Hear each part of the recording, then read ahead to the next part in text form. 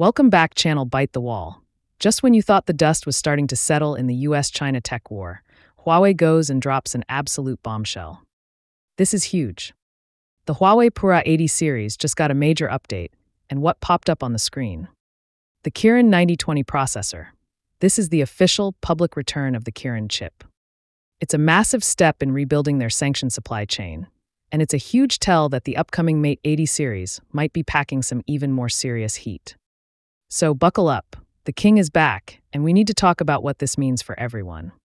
Just a few days ago, users of Huawei's new Pura 80 series woke up, updated their phones, and saw something they haven't seen in a long, brutal 5 years.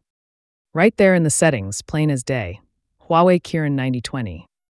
Now, that might seem like a small line of text, but this is the first time since the legendary Kirin 9000 back in 2020 that Huawei has proactively and publicly slapped a flagship chip model number right in its main interface. This isn't just a technical comeback, folks. This is a shot across the bow. Huawei is confidently declaring to the world, "We've found a way around your sanctions. The Kirin is officially back." And this deliberate update reveals a much deeper technological breakthrough. We're hearing the Kirin 9020 features fully self-developed CPU cores, big, medium, and small, and a brand new self-developed small-core architecture. On top of that, the CPU frequency has been cranked way up. What does that tell us? It tells us that Huawei's chip design teams haven't just been sitting on their hands. Instead of stagnating under the blockade, they've been innovating like their lives depended on it, using architectural genius to squeeze incredible performance out of the domestic manufacturing processes they have access to. To really get why this is such a BFD, a big freaking deal, we have to zoom out and look at the bigger picture, the brutal tug-of-war between the global smartphone market and raw geopolitics. Recent data from IDC showed global smartphone shipments are up 1.4% year-over-year. But here's the killer stat. Look at the top 5 vendors in the massive Chinese market. You've got Huawei, Vivo, Oppo, Xiaomi, and Apple. For the first time in 4 years, Huawei is back at number 1 on its home turf. And notice anything else. Out of the top 5, Apple is the only foreign company. This itself is a fascinating geopolitical signal. It's clear evidence that in the face of immense external pressure, consumer loyalty in China is undergoing a tectonic shift. Local brands are winning back trust, and the market share of Western tech giants is steadily being chipped away. This hardware comeback, this return of the king, is happening in perfect lockstep with the rise of their HarmonyOS ecosystem on the software side. This is a classic 1-2 punch, one on the software front, one on the hardware front. At the same time all this is happening with the hardware, Huawei's HarmonyOS is pulling off its own miracle at a breakneck pace. On July 30th, Huawei officially announced that the number of devices running HarmonyOS Blue passed the 100 million mark. Think about that. They went from the struggle of getting their first million users to over 100 million. As a senior Huawei exec put it recently, 100 million devices is the line of life and death for an operating system. It means you've crossed the survival threshold. It means HarmonyOS has solid footing and can build a real, vibrant ecosystem. It proves Harmony is no longer just a plan B. It's a true primary operating system. And they're not deaf to criticism. Responding to user feedback, the executive didn't mince words. Crashes, lags, our version iterations will quickly resolve these issues. WeChat location sharing is in the works and will be online very soon. Various phone models are being upgraded one after another, and after the upgrade, you'll find they are smoother, more fluid. He flat out said the company is one that definitely listens to feedback. We hope to turn everyone's hopes and expectations into a wonderful experience. He then confidently said that as the ecosystem matures, Harmony could become a major global player. The brand slogan for Huawei's consumer business is "Make it possible," turning the impossible into possible and turning uncertainty into certainty. And this isn't just talk. Harmony's partners are putting their money where their mouth is. China Railway's 12306 app, the entire Alibaba e-commerce suite, Taobao, Tmall, Xinyu, and over 50 apps from Tencent have all committed to native Harmony versions. These are heavyweights, and they're breathing life into this ecosystem. This is a home field advantage you just can't replicate anywhere else. If HarmonyOS is Huawei's soul, then the Kirin chip is its heart. And to understand the weight of its return today, you have to understand its origin story. It has been a story of grit, ambition, and a whole lot of struggle. Back in 2009, at the dawn of the smartphone era, Huawei was a telecom equipment company. As the iPhone and Android were changing the world, they made a bet-the-company decision. We're going to build our own chips. The first attempt, the K3V1, was pretty backward by today's standards.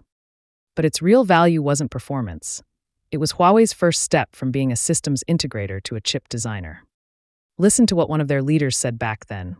I will give you $400 million a year for R&D, and I will give you 20,000 people. We must stand on our own feet and reduce our dependence on the United States. Those words are practically echoing through the halls of Washington today. 3 years later, the K3V2 was their first truly viable chip, powering their high-end phones and proving they could compete. These early chips weren't heroes, but they were the painful first steps, the building blocks that made everything else possible, the breakthrough from nothing to something. In 2013, the Kirin brand was officially born.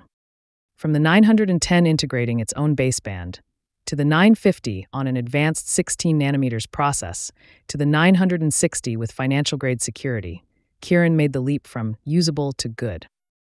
Then came the golden age. In 2017, the Kirin 970 was the first with a dedicated AI unit, the NPU. In 2018, the Kirin 980 was the world's first commercial 7 nanometers chip.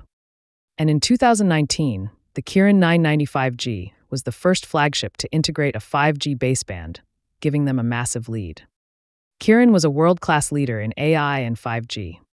They were at the top of their game, and just as they reached the summit, the floor fell out from under them. In May 2019, the US government put Huawei on the entity list. In May 2020, the sanctions escalated, effectively cutting them off from any foundry using American tech. On September 15th, their main partner, TSMC, was forced to stop production. This was the beginning of the darkest hour. The Kirin 9000, packing 15.3 billion transistors, was a masterpiece born under siege, but it was what looked like its final masterpiece. The Mate 40 series that carried it became almost impossible to buy. Worse, the blockade on EDA design software made designing new chips a monumental task. Their tech was at its peak, but it was useless. Their phone business was decimated, but they didn't give up. A company leader's words became their mantra. When paths narrow, the brave are the ones who win. Then, in August 2023, the Huawei Mate 60 Pro launched without any fanfare, sending shockwaves through the tech world. It was powered by the Kirin 9000S, a chip made by China's own SMIC. This wasn't just a new chip, it was a declaration of independence. Now, in 2024 and 2025, we have the Kirin 9010 and 9020. The 9020 has a 12-core architecture with massive performance gains. Benchmarks suggest its CPU efficiency is on par with a Snapdragon 8 Plus Gen 1 from 2022, which used a more advanced manufacturing process, and its GPU is even more efficient than the original Kirin 9000. Through pure design innovation, they've achieved a critical breakthrough on a domestic foundation. And functionally, it integrates 5.5G satellite communications, playing to Huawei's deep telecom roots. The public labeling of Huawei Kirin 9020 on August 15, 2025, is their victory lap. They have blazed their own trail, a path of pure self-reliance. And look, let's be real, they're not at the absolute cutting edge of manufacturing just yet. But they've proven it's possible. They've proven that Washington can't just flip a switch and turn off China's tech ambitions. Mark this date on your calendar, folks, August 15, 2025. This is one for the history books. After 5 long years of grinding in the dark, the sword is finally being unsheathed. The Huawei we all remember, the one that was never afraid to innovate and take pride in its tech, is back on its feet. Huawei Kirin 9020 isn't just a model number. It's a banner for China's entire semiconductor industry and its resurgence. The return of Kirin is a victory for Huawei, but it's also a victory for an entire nation's tech ambitions. So, what does this all mean for the big picture, for the tech war between the US and China? That's the billion-dollar question. What kind of impact do you think the dual breakthroughs of Kirin and HarmonyOS will have? Leave your thoughts in the comments below. Let's get a discussion going. Thanks for watching.